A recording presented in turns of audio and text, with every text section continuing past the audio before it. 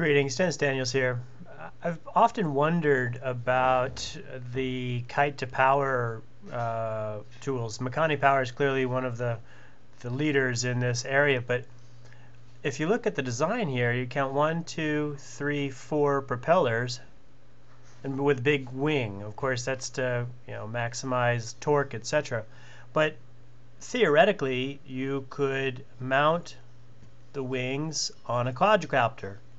Something like this. This is a toy, of course, but if you were to program the quadrocopter so that the propellers themselves were providing the stability and the power as these do, then you could theoretically have lots of lots of these wind kites or wind-powered kites, wind-powered turbines quickly manufactured using existing quadrocopter technology. Curious, what do you think?